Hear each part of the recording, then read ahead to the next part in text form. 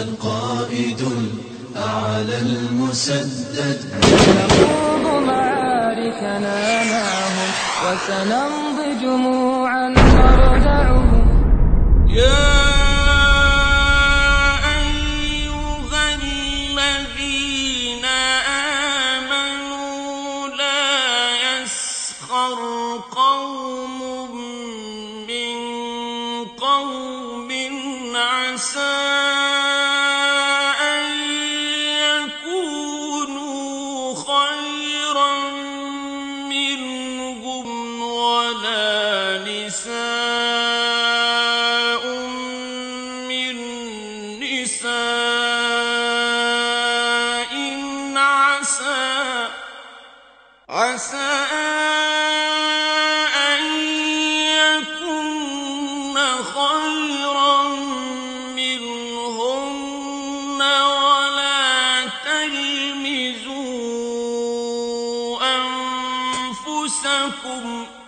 ولا تلمزوا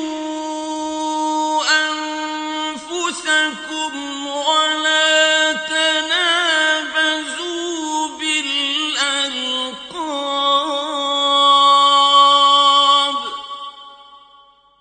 بئس الاسم الفسوق بعد الإيمان ومن لم يتب فأولئك هم الظالمون.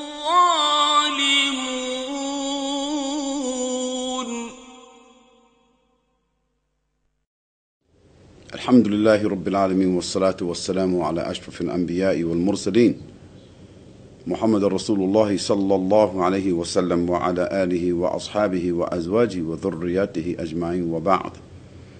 فإن أصدق الحديث كتاب الله وخير الحدي حدي محمد صلى الله عليه وسلم وشر الأمور محدثاتها وكل محدثة بدعة وكل بدعة ضلالة وكل ضلالة في النار.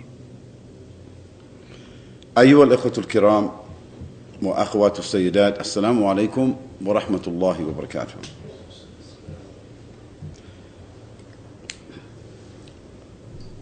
Are there some sisters here?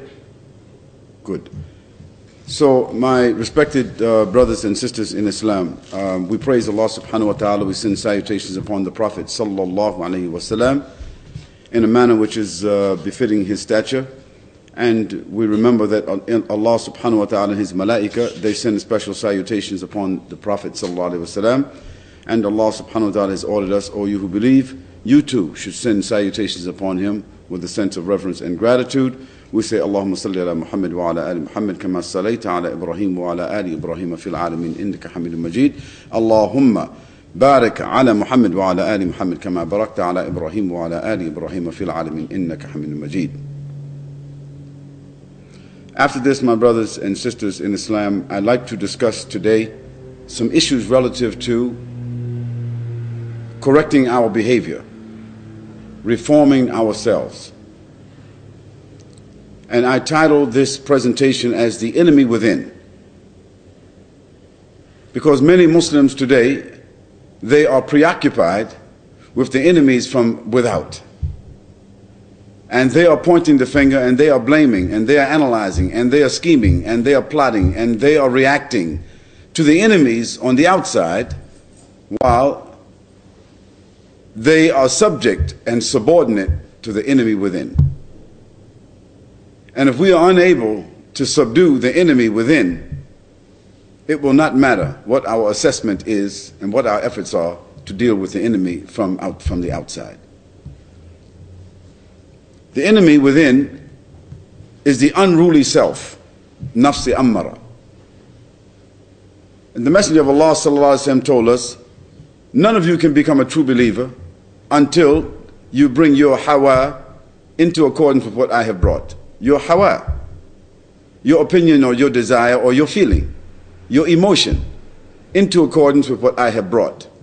So we know that the believer in Allah subhanahu wa ta'ala in the last day, it is their obligation to check themselves,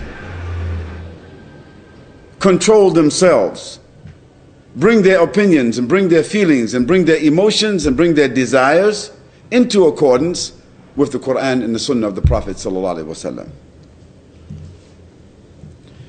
In the light of the present world circumstances and the many adverse situations that Muslims are facing every day,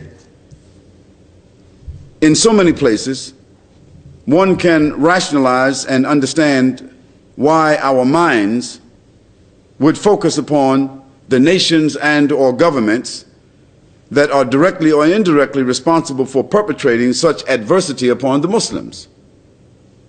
Of course, it's natural. It's natural for us to be preoccupied. It's natural for us to be concerned. It's natural for us to react to the enemies who are perpetrating this kind of adversity upon Muslims everywhere. As a reaction to these criminal acts against Muslims, we are seeing an equally blatant amount of criminal acts perpetrated by Muslims as reprisals from groups of frustrated and angry Muslims who believe that they must fight fire with fire.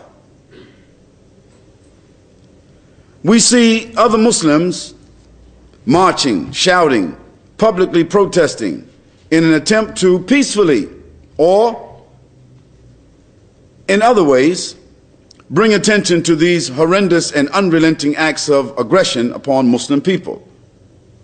They feel, and justifiably so, that this is the least that they can do in facing the onslaught of an obvious enemy. This social and political repression and oppression has created a host of complex and unprecedented reactions and have led to the extreme behaviors of hatred and vindictiveness on the part of many Muslims. I do not personally justify these extreme behaviors on the part of Muslims, whomsoever they are, how justified they may seem, how noble their objectives may appear, how knowledgeable they may be. Because criminal actions and criminal reactions are both all criminal in the sight of Allah subhanahu wa ta'ala. Nor do I in any way or shape or form justify the criminal behaviors and aggressions which have provided these or prompted these reactions. What I do want to speak about this morning is another enemy that in my estimation is equal, if not greater, in its threat and impact upon the Muslim and the Muslim society, which is usually avoided in discussions and which is sometimes veiled by other emotional issues: the enemy within. This enemy is a veiled enemy. This enemy is an enemy that we don't look in the face, except if we look in the mirror. This enemy works from within the ummah and within the individual. And this enemy destroys the ibadah. And this enemy distorts the aqeedah. And this enemy gradually displaces the energy and the direction of the individual who has this enemy within. This enemy works from within the ummah, and therefore its influence is double-edged. And it is very blatant, and it has a very serious psychosis attached to it. One, this enemy serves to aggravate and distort the relationship between Muslims even. And number two, this enemy serves to distort and undermine the Islamic message and the Muslim image to the non-Muslims. This enemy has several faces, and this enemy has several features, some of which I want to discuss.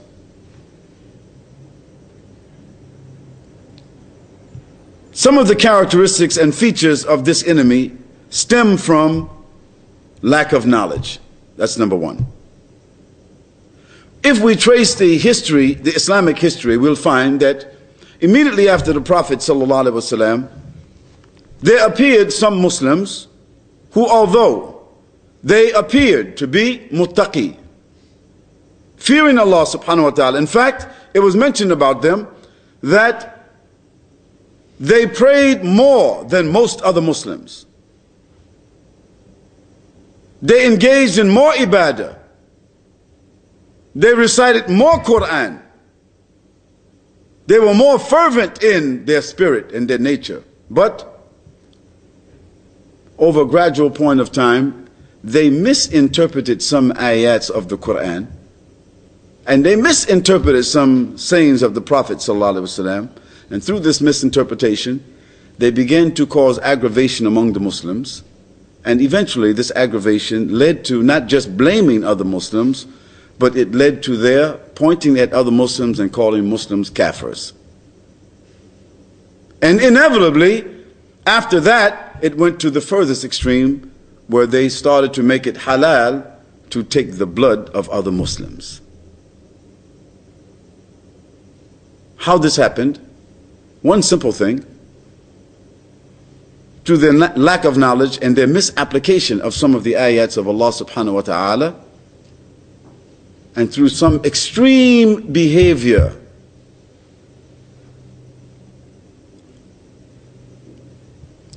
Another feature that this enemy takes is that as a result of anger, as a result of blaming, as a result of criticism, as a result of frustration, it leads them to aggression. And this aggression is a criminal and an immoral behavior. The Messenger of Allah sallallahu alaihi wasallam, and I think the Imam recited it the other day, or someone recited it, where the Prophet sallallahu alaihi wasallam said, "Sibab al-Muslimu fusukun wa qitaluhu kufr." To abuse a Muslim, to curse a Muslim, is a fisq, a criminal act. Wa qitaluhu kufr. Fighting him, killing him, is an act of kufr. Another one of the features that this enemy takes is extreme behaviors and views. Extreme means a behavior or a view which is not accepted, a behavior or a view which is not recommended nor documented by the majority of the Muslims and their scholars, or a behavior which we did not find the Messenger of Allah sallallahu alaihi wasallam approving of. Something simple as anger. Anger is one source of extreme behavior. What did the Prophet sallallahu alaihi wasallam say to a person whom he found angry? What did he say to him? 3 times. La taghdab, la taghdab, la taghdab. 3 times. Don't become angry. Don't become angry. Don't become angry. And another hadith he mentioned about this anger, that the anger is something from the shaitan. You can see the signs of the anger. When a person becomes very angry, what happens? You see the heat from the shaitan comes up in his face. You see the heat of the shaitan comes up, changes the disposition of the person, clouds the intelligence. And in a fit of anger, a person might smash something, might divorce his wife, might hit his children, may kill somebody. Out of what? Temporary madness. Because anger is a temporary form of madness. It's a source of extreme behavior. Extreme views. Adopting a position about matters in an extreme way. That is, rather than take the middle course or the moderate course, the person, he takes an extreme course. The Messenger of Allah sallallahu alaihi wasallam was once, and I just want to summarize this, he was once approached by 3 men who themselves thought that they were expressing some action of extreme religious behavior. And one of them, he said, I will pray, and I will pray continuously. And the other, he said, I will fast, I will not break the fast. And the other said, I will have nothing to do with women. All of them thought this is an act of zuhud, you know, extreme religious or ritual. And in the modern world, we think that these kinds of people, it is some sort of indication that they have done what? Committed themselves to some high level of worship. What did the Prophet ﷺ say to them? Sallallahu Alaihi Wasallam. He said to the first man, I pray and I stop my prayer for my needs. Aw kama qala Rasulullah sallallahu alaihi wasallam. I fast and I break my fast. And I love women. Subhanallah. Whoever is not of and whoever, this is my sunnah, is the correct akhi? فَمَنْ رَغِبَ عَنْ سُنَّتِي فَلَيْسَ مِنِّي. So whosoever gives up my sunnah is not from me. Here the Prophet ﷺ was trying to show these three men who were exhibiting very proudly extreme views to do what? In order to please Allah subhanahu wa ta'ala. He is rejecting those extreme views.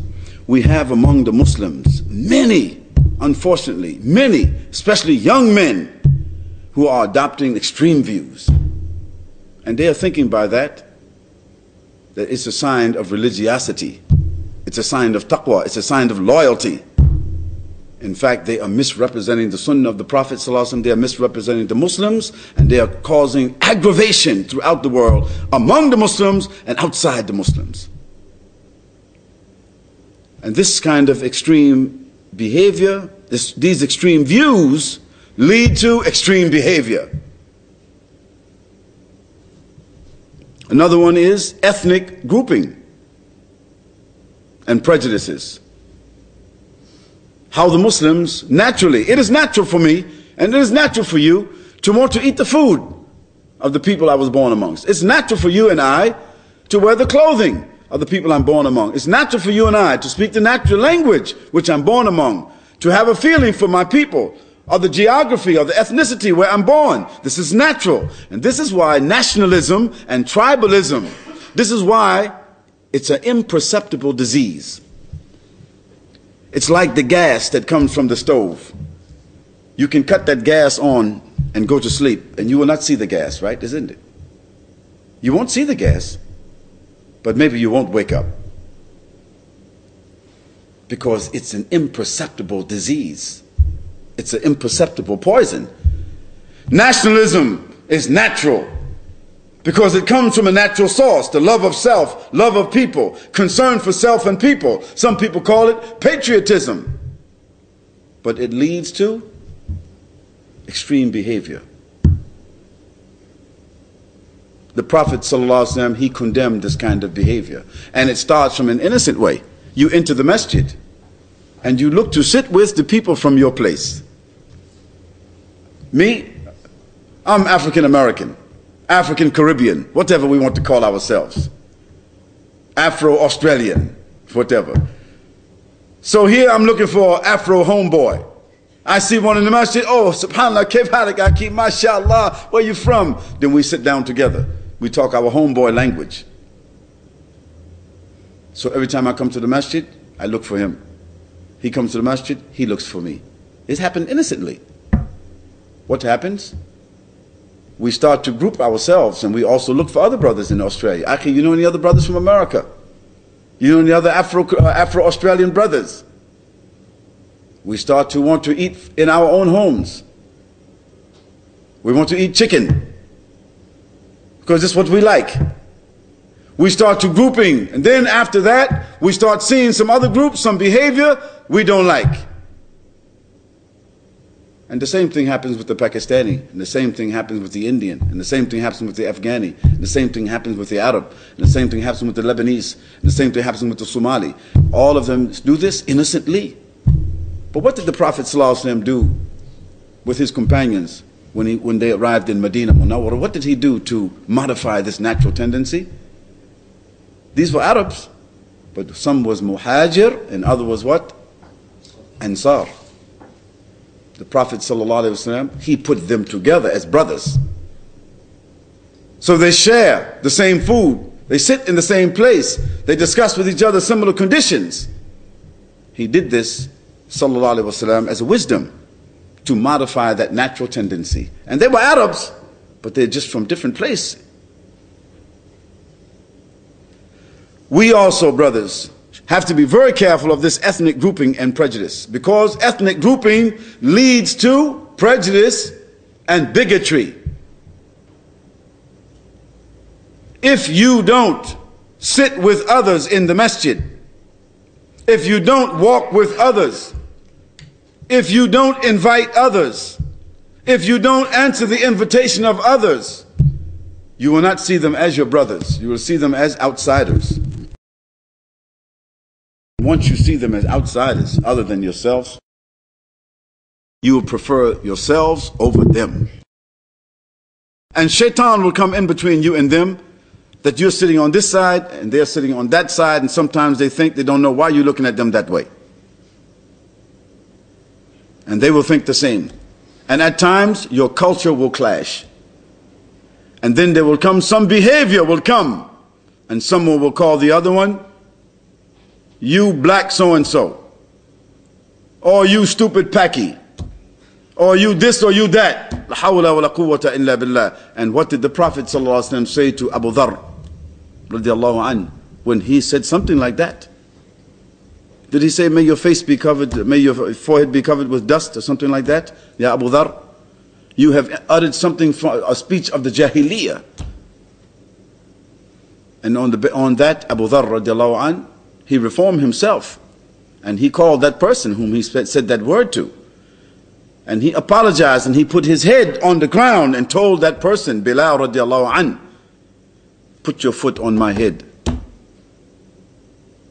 So we too, we have to kill this issue before it rises up, because it is one of the most destructive elements among the Muslims.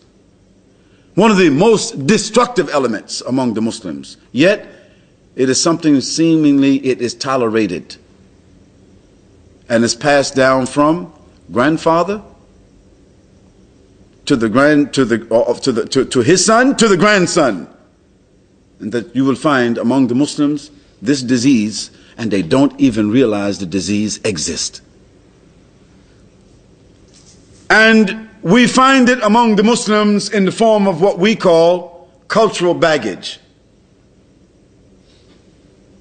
Baggage that we carry from wherever it comes from, and we bring it right inside the religion. And when we teach other people the religion, what do you think we also teach them? The cultural baggage also. And it distorts the brotherhood. It undermines the brotherhood, and it distorts the image of Islam. Another one of those characteristics is ideological polarization. What does this mean? That is, among the Muslims, they take for themselves certain ideological positions, whether it be madhabi positions, or whether it be other ideological persuasions. So, one man says, I am Hanafi. I don't pray with the Hanbali. I don't follow the Hanbali Imam. I go to a mosque who is Hanafi because it's binding on me to follow my madhab. What has he done? He has polarized himself. And this is what has happened to the Muslims to such a degree that it was not just long ago, not too long ago, that even in Mecca, at the Kaaba, what were the Muslims doing? When the adhan was called, what was they doing? The Hanafis was praying behind a Hanafi Imam, Maliki behind Maliki Imam, Shafi'i behind Shafi'i Imam, and the Hanbali behind Hanbali Imam. How many years ago this was? 25, 30 years ago. May Allah subhanahu wa ta'ala reward the individual who sparked a call to eradicate this May Allah reward them. Can you imagine the reward for the person who brought up this issue and made a call for its destruction? So that today when the Muslims go to Mecca, whatever you want to say about the government there, whatever you want to say, when the Muslims go to Mecca today, is this existing today? No. When the adhan is called, they will pray behind one imam, mashallah. Look at the situation in the world today among the Muslims, in every country, in every place. Not only now is there's madhab now, but you got the different persuasions. Some people, they don't want to sit with, they don't want to pray with, they don't want to go to a masjid with groups of Muslims who are outside of their persuasion. So some people said, I am Salaf. Alhamdulillah, all of us, we want to be Salaf, inshaAllah. Because who are the Salaf? They are the best people. They are the 3 generations that the Prophet ﷺ, he guaranteed that they are upon guidance. 3 generations, guaranteed upon guidance. قَرْنِي ثُمَّ يَلُونَهُمْ ثُمَّ يَلُونَهُمْ. His generation, then those that follow them and those that follow them. They're under guidance, and surely they're under guidance. Although there are some differences in issues of fiqh, they are under guidance. So those are the Salaf, and all of us, we want to follow the Salaf. But it doesn't mean that because I take that name for our group, and we name this masjid, Masjid as-Salafi, Masjid as-Salafi. It does not mean that we are Salaf, we are the Salaf. It only means that this is what we prefer, we call ourselves. And that's okay to call yourselves whatever you want. But it doesn't make you better Muslims than another group of Muslims because you took that name. Otherwise, some people call this Masjid Quran. What better name is that? Masjid al-Sunnah. What better name is that? But it doesn't make those people there what they say it is. It's just a name they took. Alhamdulillah, it's a good name. So you and I should not take a name for ourselves and adopt, because of that, some polarization against other Muslims. Because what will happen is, you will refuse to be with them, and they will refuse to be with you. You will blame them, they will blame you, and there is, the farq is there. The division is there. Shaitan, he has conquered. No matter how righteous you think you are, how righteous they think they are, Shaitan has won, because he has created a division between you and your brother. When the iqamah is called, what does the imam say? Astaw. I'tadilu. Straighten your ranks. Close the gaps. Shoulder to shoulder. Feet to feet. If you straighten your ranks, Allah will straighten your hearts. And Allah does not look to the ranks which are what? Crooked. Inna Allah yuhibbu alladhina yuqatiluna fi sabilihi saffan ka'annahum bunyanun marsus. It's an undermining of brotherhood. It's an undermining of the ummah. It's an undermining of our mission to take positions of polarization in ideology. No matter how righteous it is, you have to find a way to tolerate your Muslim brother. What about the companion who came to the Prophet ﷺ, the man that came to the Prophet ﷺ, and he asked him, and I don't know the exact narration, maybe the Sheikh can tell me. He said, Ya Rasulullah ﷺ, our Imam, we believe our Imam, he is a fasiq. Should we pray behind him? He said, أو كما قال رسول الله صلى الله عليه وسلم, he said, prayer is incumbent upon you behind every Imam. Whether he is good, he is not good. For if he is good, the prayer is for you and him. And if he is other than that, then what? The prayer will be for you. So we don't look into the masjid and see who's leading the prayer. Or that Imam, he smokes cigarettes. I ain't praying behind him. Or this Imam, he's a Hanafi. Or this Imam, he's this. Or this Imam, he have this view or that view. As a brother, he asked me yesterday. One brother asked me yesterday. He said, Akhi, you were saying that we are lucky to have a mufti in our midst, and that we should Come to the masjid and sit with him and ask him the questions.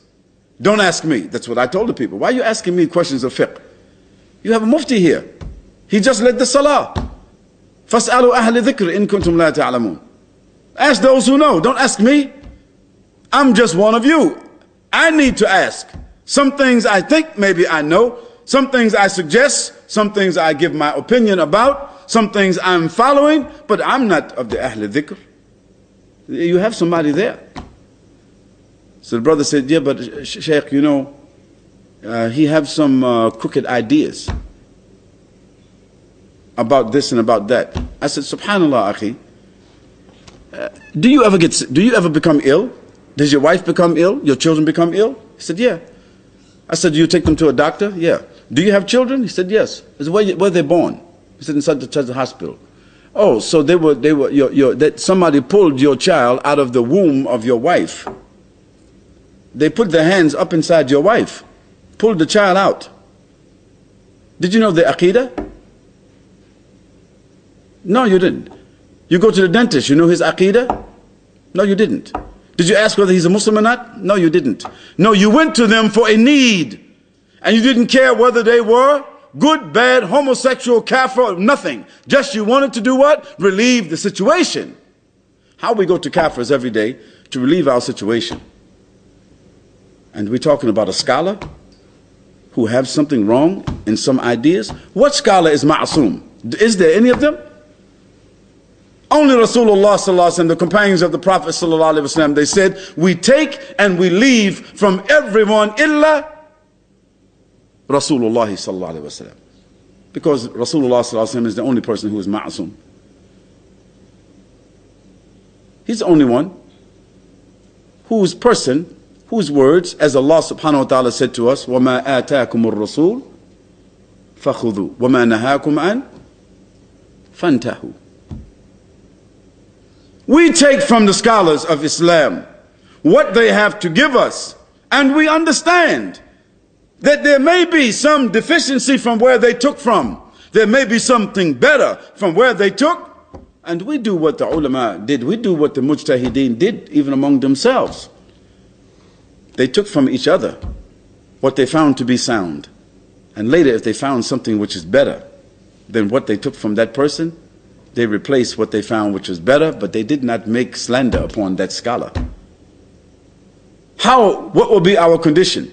If we found 4 scholars in Australia, 4 major scholars here, and we found 4 of them good, but none of them is perfect. And so when we put them under examination, we found some faults in each one of them. So we said to each one of them, we're not following any of you. So what we will follow then? You'll follow someone less than them. And when you find that person which is less than them, if you examine him closely, what will you find? You'll find some faults with him too. You go to his house, you see something in his wife doesn't dress right. Or you go to his house and maybe you hear some music playing from his television. Or you follow him around and you find this or you find that, or you heard he bought the car from riba, or you heard of this or that. So what will happen? You don't follow him. So then you will follow somebody what? Less than him. And who will that be? Until you will follow a fool. Or you will follow yourself. And this is what the Messenger of Allah sallallahu alaihi wasallam, he mentioned to us that a time will come when Allah subhanahu wa ta'ala will remove the knowledge from the people. How will he remove it? He will take the people of knowledge away. So that when the people of knowledge is taken away, or they are ignored, what will the people do then? They will choose the ignorant people, and they will seek the knowledge and get fatwas from those ignorant people, and those ignorant people will lead them astray. What has happened to us today? We have to have respect for the people of knowledge. Whether they are ulama, fuqaha, or students of knowledge, we have to have respect for them.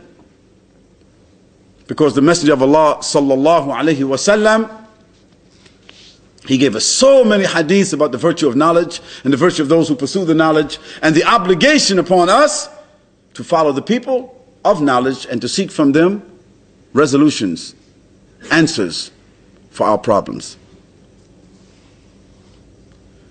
And knowledge should never be the source of Muslims boycotting other Muslims or having polarization against Muslims. That should never be the issue. If anything, knowledge should heighten the tolerance. It should make us more patient.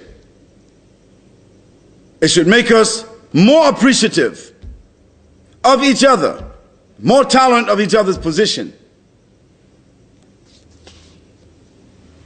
Then there's the issue of intolerance and intemperance. Muslims arguing with each other, calling each other bad names, boycotting each other, threatening each other, castigating each other. Today, subhanallah, go to the internet. Go to some of the Muslim websites. Muslims saying worse things about other Muslims than you find the Kafirs saying about the Muslims.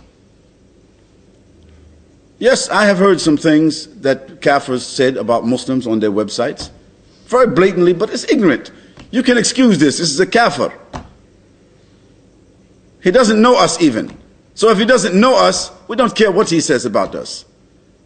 But you go, there's some websites you can go on, yourself today, maybe you saw them, and Muslim brothers are slandering major scholars, saying they are deviants, and even in some cases, they are kafirs.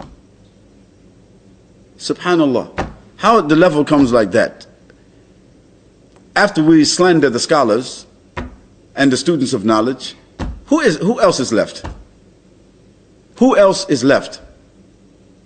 We have to have patience. We have to have appreciation. We have to have tolerance with each other in the way of Allah subhanahu wa ta'ala. عن أبي عمرو وقيل أبي عمرو سفيان ابن عبد الله رضي الله عنه قال قلت يا رسول الله صلى الله عليه وسلم قل لي في الإسلام قولا لا أسأل عنه أحدا غيرك قال قل آمنت بالله ثم استقم. On the authority of Abu Amr, and he is also known as Abu Amra, Sufyan ibn Abdullah radiallahu anhu, who said, I said, O Messenger of Allah sallallahu alaihi wasallam, tell me something about Islam which I can ask of no one but you. He sallallahu alaihi wasallam said, say, I believe in Allah, thumma istaqim. Say, I believe in Allah, and therefore after that be upright. It's the issue of conduct. Say, I believe in Allah, and then do what? Be upright in the conduct. Be straight in the speech. Be honorable, be dignified. And if we're not honorable and dignified towards the Muslims, who will we be honorable and dignified towards? Another issue is bad planning and disrespect of time. The Muslims are developing a reputation that about the salah, they are very particular. I mean, even you see now some clocks in some certain masjids, they have it like to the minute.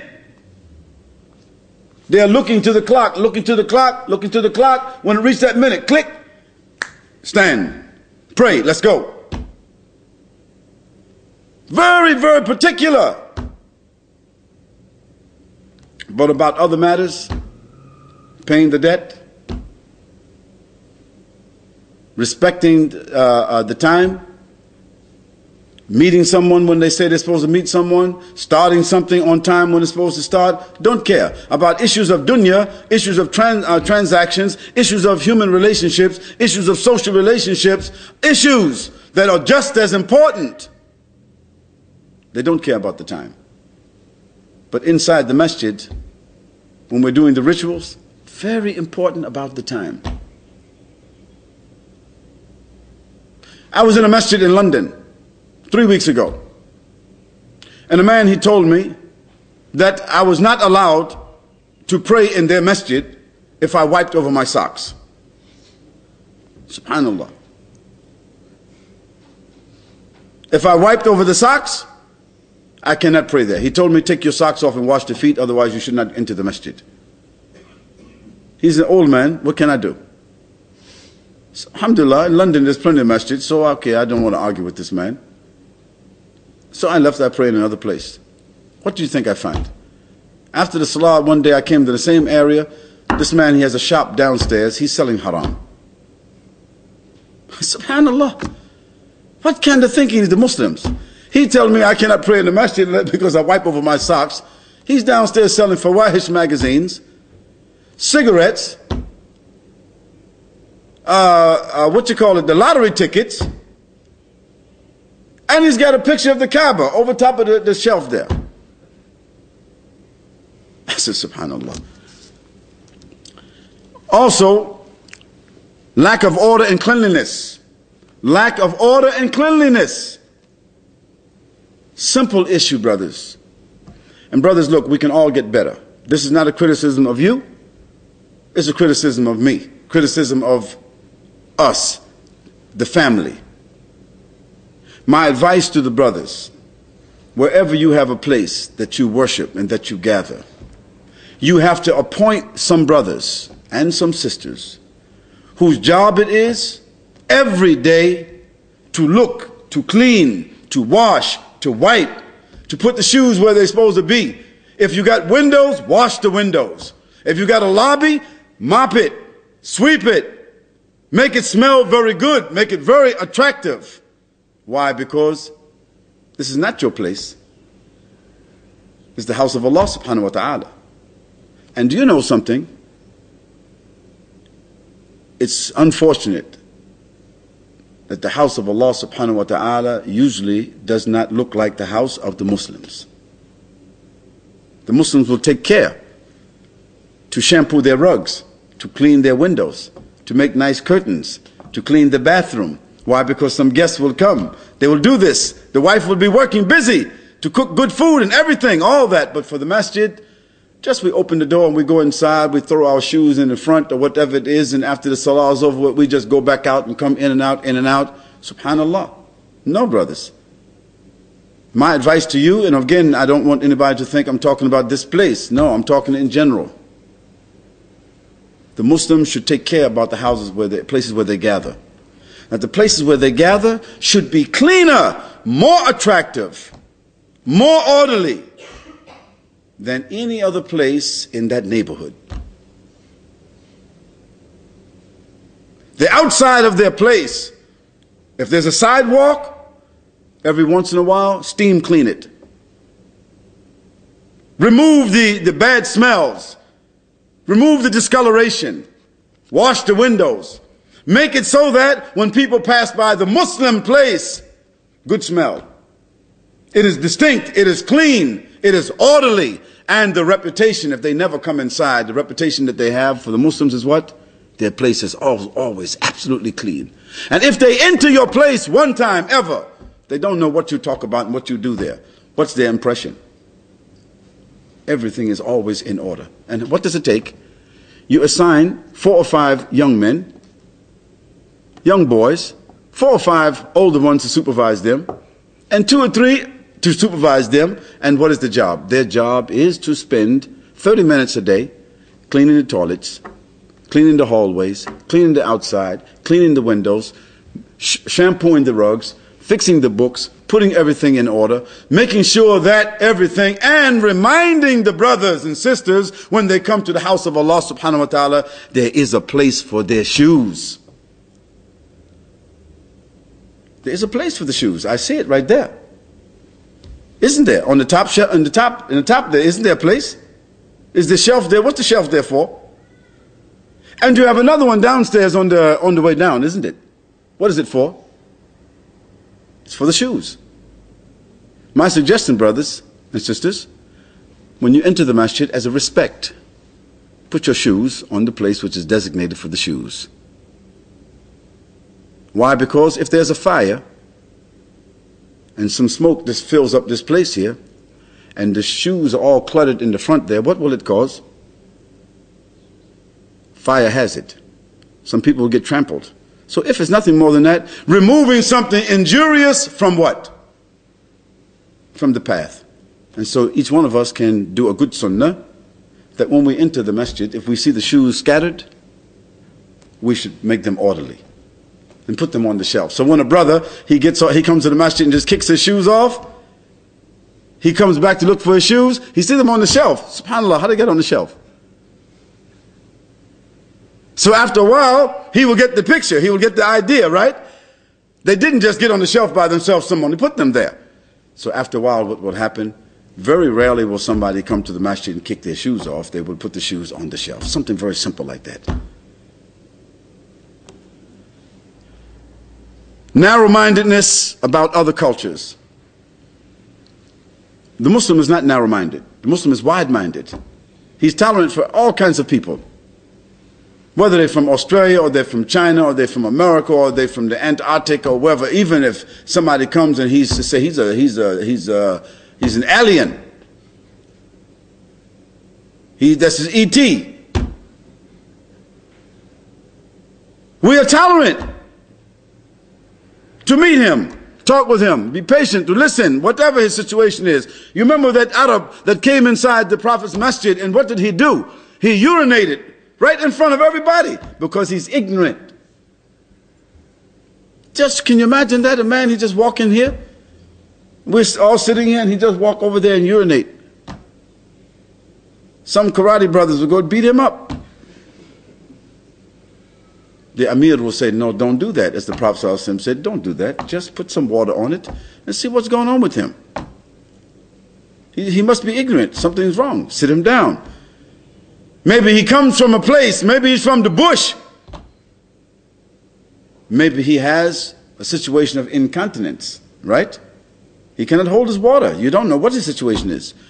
Put some water on it, sit him down, and talk with him. Be patient with him.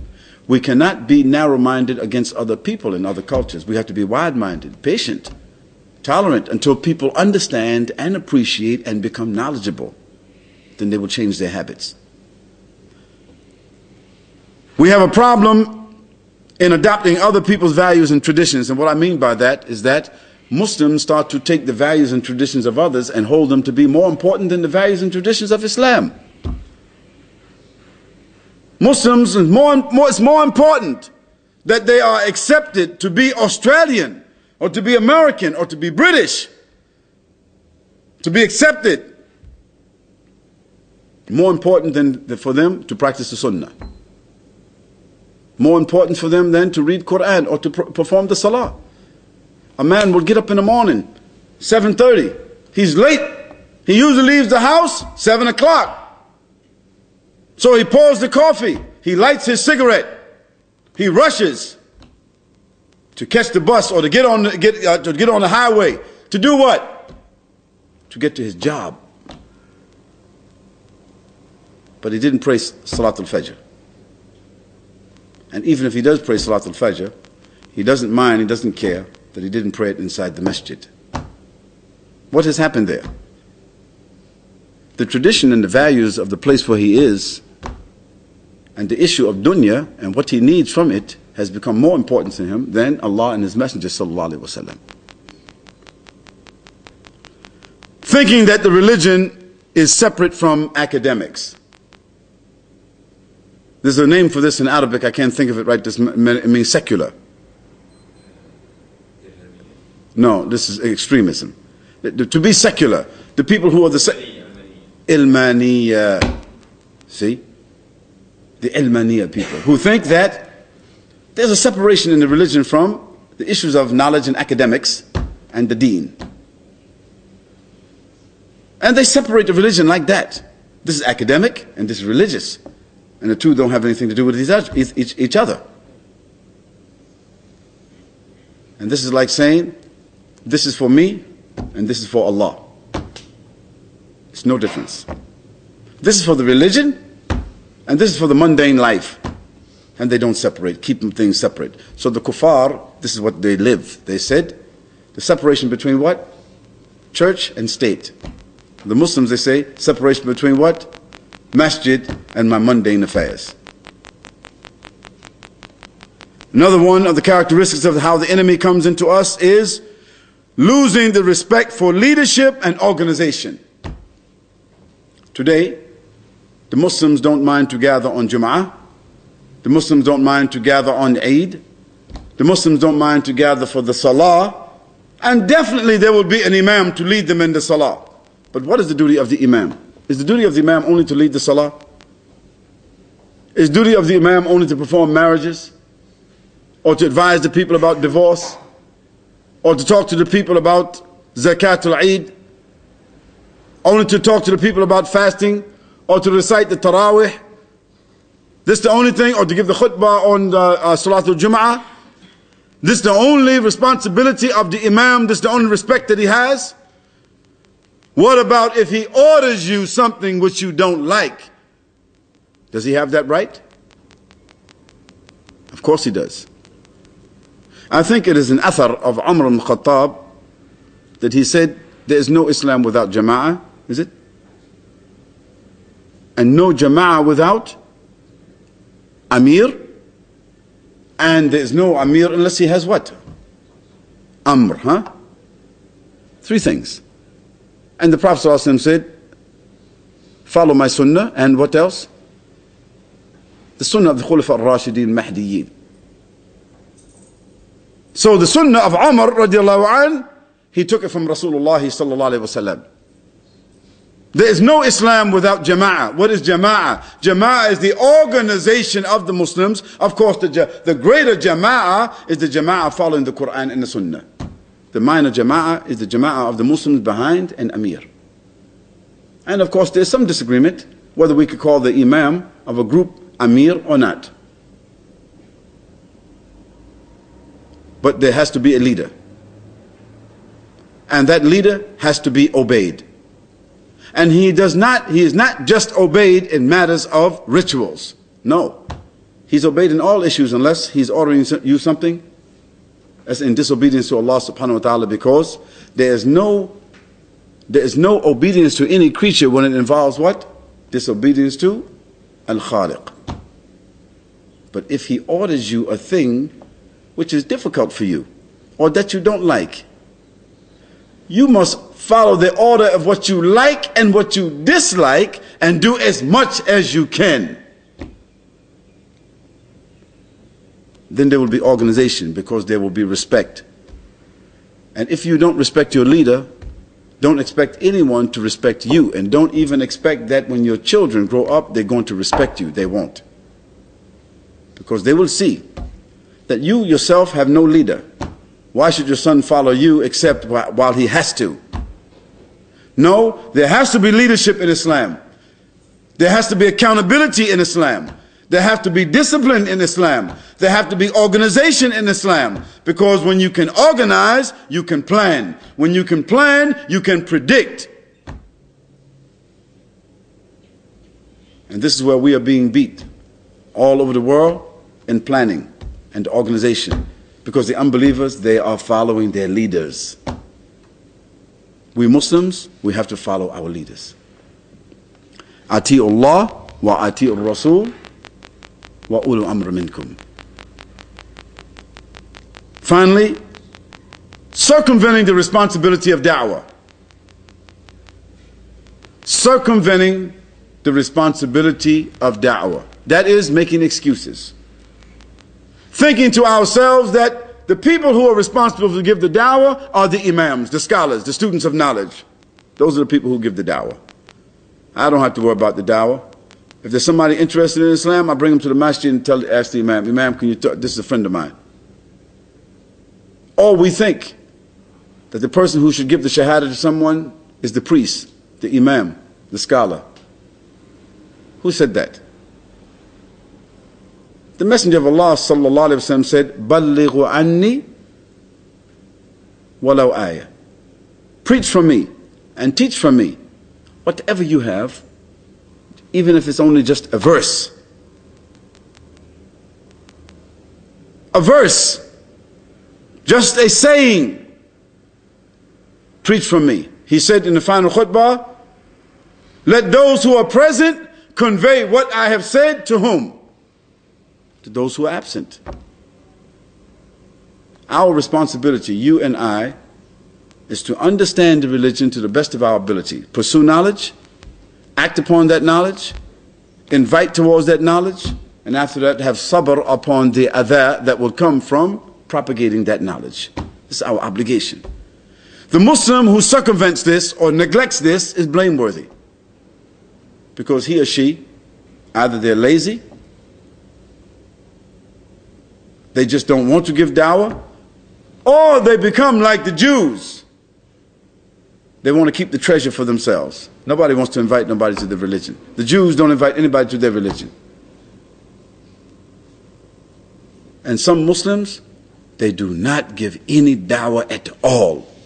They talk with Muslims, they eat with Muslims, they stand with Muslims, but they don't give any dawah to non-Muslims, and they don't invite them to the masjid, and certainly they never invite them to their houses. Where they get this sunnah from? The Messenger of Allah sallallahu alaihi wasallam, he used to answer and respond to the invitation of the non-Muslims. When they invited him, he went to the invitation, unless there was something in that invitation which he was ordered by Allah subhanahu wa ta'ala not to do, not to go. He went. Even we found in the seerah, the Prophet sallallahu alaihi wasallam, he went to the house of a Jewess, and at that place he was poisoned, wasn't he? This is very significant. How he went to that house. He's not a Muslim, and ate their food. And Allah subhanahu wa ta'ala sent Jibreel alayhi salam to save the Prophet sallallahu alaihi wasallam, that he did not swallow it. He went to the invitation and he invited. Many places in the Quran, Allah subhanahu wa ta'ala says, Yas'alunaka in the Quran. Who is he speaking with? Who is asking? Yas'alunaka. Many times those who's asking, they are Yahud, or they are Nasara, or they are pagans. They're asking the Prophet ﷺ this question and that question. How are they asking him? They're asking him outside the masjid? Standing in the street? No. Whenever they came to the Prophet ﷺ in his place, he let them come, sit down. So the Messenger of Allah ﷺ, he had tolerance for them. And he created an atmosphere that made it easy for them to ask, to be answered. And the Prophet ﷺ, it was his habit to go and make his visits and his rounds and talk to people. Our duty is to do the same. Convey the da'wah.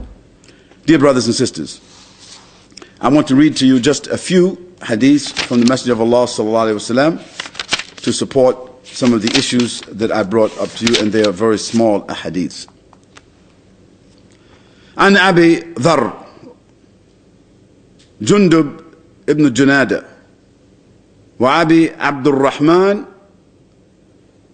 معاذ ابن جبل رضي الله عنهما أن رسول الله صلى الله عليه وسلم قال اتقوا الله حيث ما كنت واتبع السيئة الحسنة تمهها وخالق الناس بخلق حسن.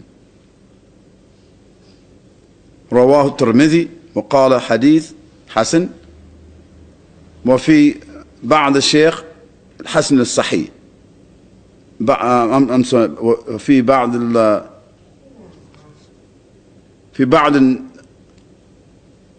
النسخ. Is it نسخ? نسخ.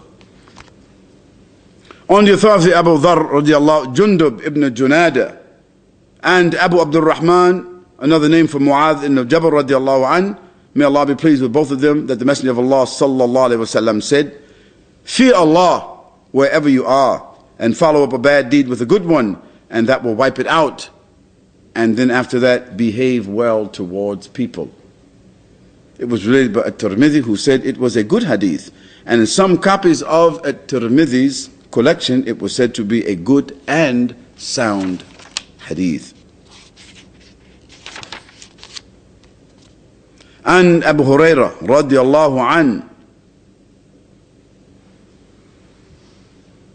أن رجلا قال النبي صلى الله عليه وسلم أوصني يرحمك الله أوصني قال لا تغضب فردد مرارا قال لا تغضب رواه البخاري. On the authority of Abu Hurairah radiallahu an, who said, A man came to the Prophet sallallahu alaihi wasallam, and he said to the Prophet sallallahu alaihi wasallam, Ya Rasulullah, or he said, please counsel me. He didn't say in this hadith, Ya Rasulullah, he just said, counsel me.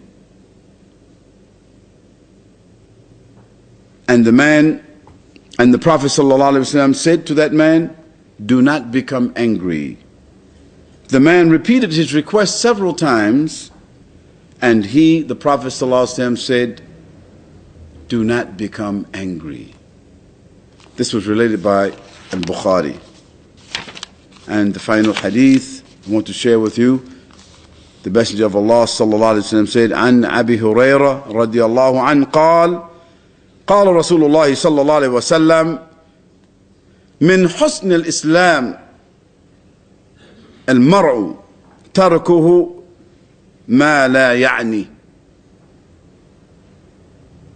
On the authority of Abu Hurairah radiallahu anhu, who said, the Messenger of Allah sallallahu alaihi wasallam said, part of someone's being a good Muslim is his leaving alone that which doesn't concern him. In the very easy language, to mind his business. Don't inquire about things that don't concern you.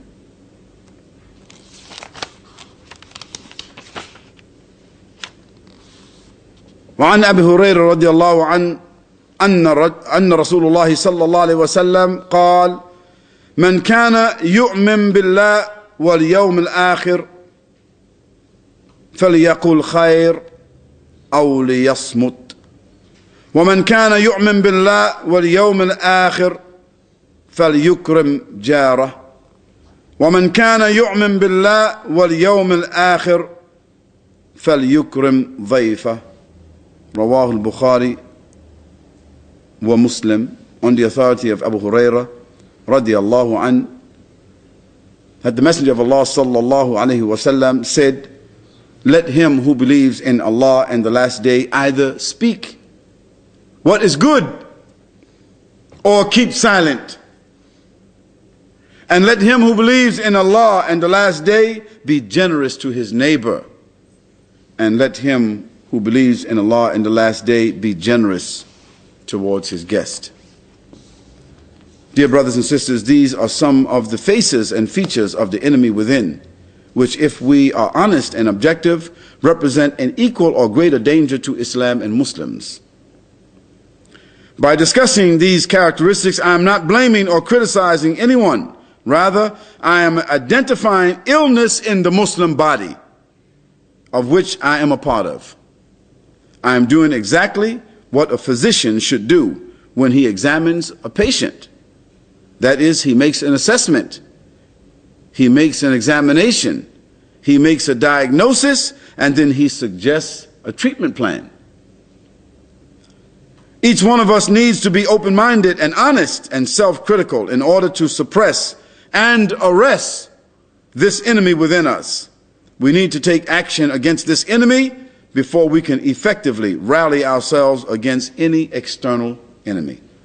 And Allah subhanahu wa ta'ala, He knows best. وَأَقُولُ قَوْلِي هَذَا وَأَسْتَغْفِرُ اللَّهَ لِي وَلَكُمْ سُبْحَانَكَ اللَّهُمَّ وَبِحَمْدِكَ وَنَشْهَدُ أَن لَا إِلَهَ إِلَّا أَنْتَ وَنَسْتَغْفِرُكَ وَنَتُوبُ إِلَيْكَ.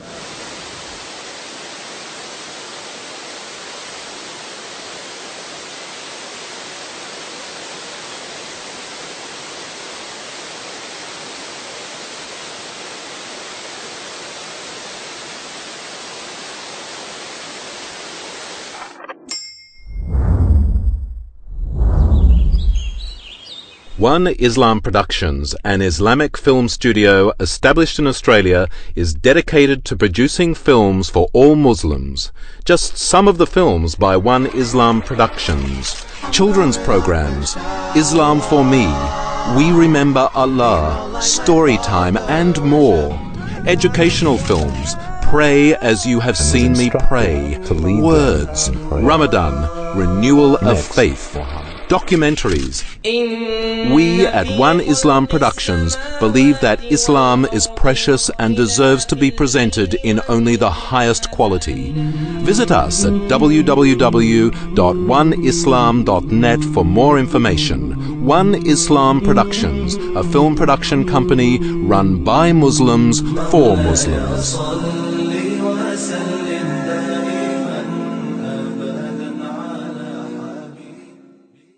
According to what I have brought, your hawa, your opinion or your desire or your feeling, your emotion, into accordance with what I have brought. So we know that the believer in Allah subhanahu wa ta'ala in the last day, it is their obligation to check themselves, control themselves, bring their opinions and bring their feelings and bring their emotions and bring their desires into accordance with the Quran and the Sunnah of the Prophet sallallahu alaihi wasallam. In the light of the present world circumstances and the many adverse situations that Muslims are facing every day, in so many places, one can rationalize and understand why our minds would focus upon the nations and or governments that are directly or indirectly responsible for perpetrating such adversity upon the Muslims. Of course, it's natural. It's natural for us to be preoccupied. It's natural for us to be concerned. It's natural for us to react to the enemies who are perpetrating this kind of adversity upon Muslims everywhere. As a reaction to these criminal acts against Muslims, we are seeing an equally blatant amount of criminal acts perpetrated by Muslims as reprisals from groups of frustrated and angry Muslims who believe that they must fight fire with fire. We see other Muslims marching, shouting, publicly protesting in an attempt to peacefully or in other ways bring attention to these horrendous and unrelenting acts of aggression upon Muslim people. They feel, and justifiably so, that this is the least that they can do in facing the onslaught of an obvious enemy. This social and political repression and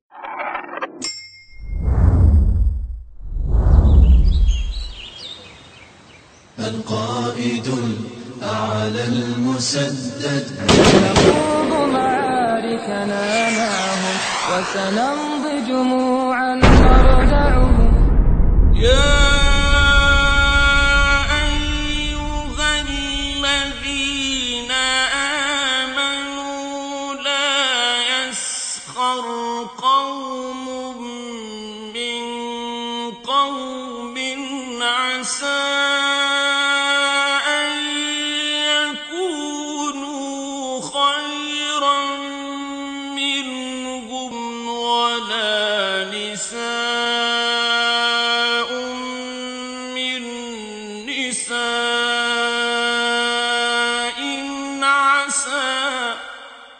عسى أن يكن خيرا منهن ولا تلمزوا أنفسكم ولا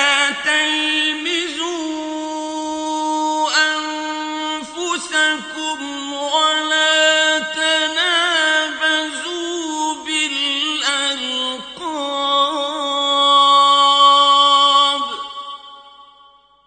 بئس الاسم الفسوق بعد الإيمان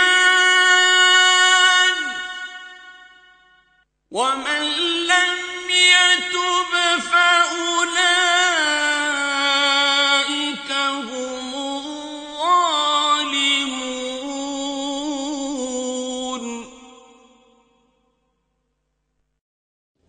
الحمد لله رب العالمين والصلاة والسلام على أشرف الأنبياء والمرسلين محمد رسول الله صلى الله عليه وسلم وعلى آله وأصحابه وأزواجه وذرياته أجمعين وبعد فإن أصدق الحديث كتاب الله وخير الحدي حدي محمد صلى الله عليه وسلم One, this enemy serves to aggravate and distort the relationship between Muslims even. And number two, this enemy serves to distort and undermine the Islamic message and the Muslim image to the non-Muslims. This enemy has several faces, and this enemy has several features, some of which I want to discuss.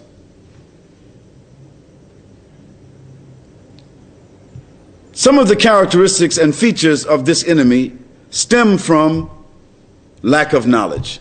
That's number one.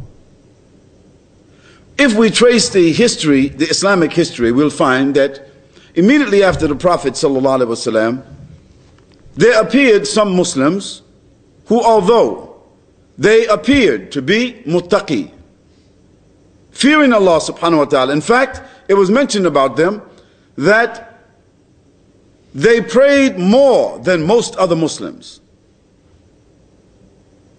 They engaged in more ibadah. They recited more Quran. They were more fervent in their spirit and their nature. But over a gradual point of time, they misinterpreted some ayats of the Quran, and they misinterpreted some sayings of the Prophet ﷺ. And through this misinterpretation, they began to cause aggravation among the Muslims. And eventually this aggravation led to not just blaming other Muslims, but it led to their pointing at other Muslims and calling Muslims kafirs.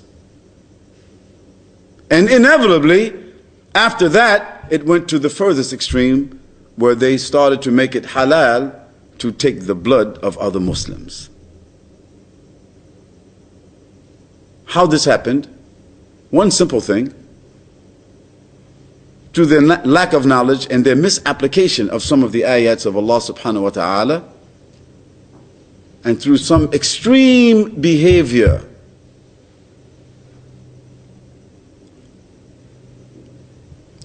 Another oppression has created a host of complex and unprecedented reactions, and have led to the extreme behaviors of hatred and vindictiveness on the part of many Muslims.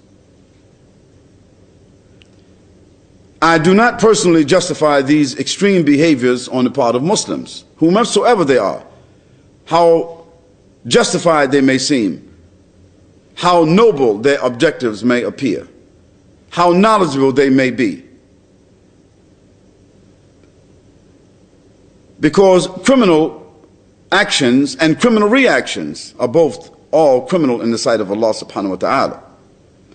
Nor do I in any way or shape or form justify the criminal behaviors and aggressions which have provided these or prompted these reactions. What I do want to speak about this morning is another enemy that, in my estimation, is equal, if not greater, in its threat and impact upon the Muslim and the Muslim society, which is usually avoided in discussions, and which is sometimes veiled by other emotional issues: the enemy within. This enemy is a veiled enemy. This enemy is an enemy that we don't look in the face, except if we look in the mirror. This enemy works from within the ummah and within the individual. And this enemy destroys the ibadah. And this enemy distorts the aqidah. And this enemy gradually displaces the energy and the direction of the individual who has this enemy within. This enemy works from within the ummah, and therefore its influence is double-edged. And it is very blatant, and it has a very serious psychosis attached to it. الأمور محدثاتها وكل محدثة بدعة وكل بدعة ضلالة وكل ضلالة في النار. أيها الأخوة الكرام وأخوات السيدات، السلام عليكم ورحمة الله وبركاته.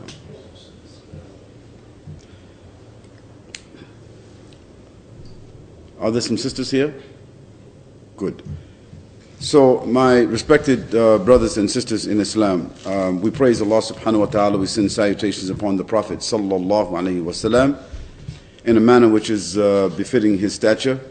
And we remember that Allah subhanahu wa ta'ala and his malaika, they send special salutations upon the Prophet sallallahu alaihi wasallam. And Allah subhanahu wa ta'ala has ordered us, O you who believe, you too should send salutations upon him with a sense of reverence and gratitude. We say, Allahumma salli ala Muhammad wa ala ali Muhammad kama sallaita ala Ibrahim wa ala ali Ibrahim fil alamin innaka hamidun majid. Allahumma barik ala Muhammad wa ala ali Muhammad kama barakta ala Ibrahim wa ala ali Ibrahim fil alamin innaka hamidun majid. After this, my brothers and sisters in Islam, I'd like to discuss today some issues relative to correcting our behavior, reforming ourselves. And I titled this presentation as The Enemy Within.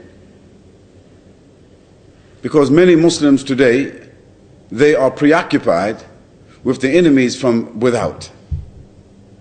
And they are pointing the finger, and they are blaming, and they are analyzing, and they are scheming, and they are plotting, and they are reacting to the enemies on the outside, while they are subject and subordinate to the enemy within.